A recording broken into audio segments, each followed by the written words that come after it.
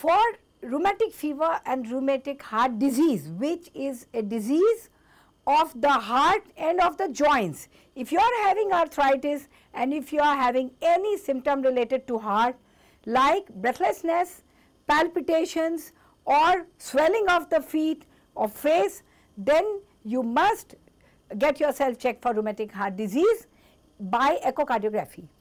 If on echo you are having rheumatic fever or rheumatic heart disease, then you must not use the age old drugs.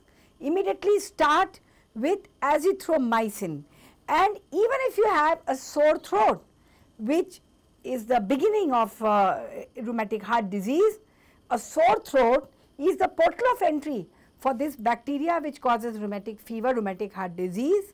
You must start with azithromycin 500 mg, 1 OD for 5 days, and then 1 tablet once a week for 1 year only.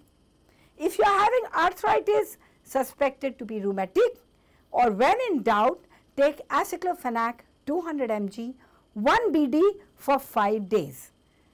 To diagnose rheumatic fever, rheumatic heart disease, you only need to see if the patient is having carditis or heart failure, any symptom of heart failure, pericarditis or edema of the ankles, CHF.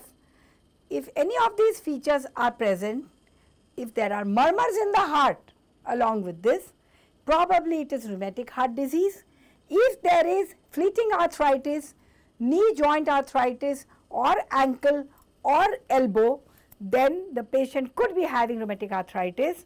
So, you must treat with azithromycin and 1 OD 500 mg for 5 days and then 1 tablet once a week, and you must treat with aceclofenac 200 mg 1 BD for 5 days, and also these patients must have an echocardiography done. The definitive diagnosis for rheumatic heart disease is an echo Doppler study. So, echo Doppler study is a must for diagnosis, and all you need is this triad: arthritis, carditis and echocardiography to prove that you have got rheumatic fever, rheumatic heart disease. Nothing to worry, you can treat it completely with azithromycin.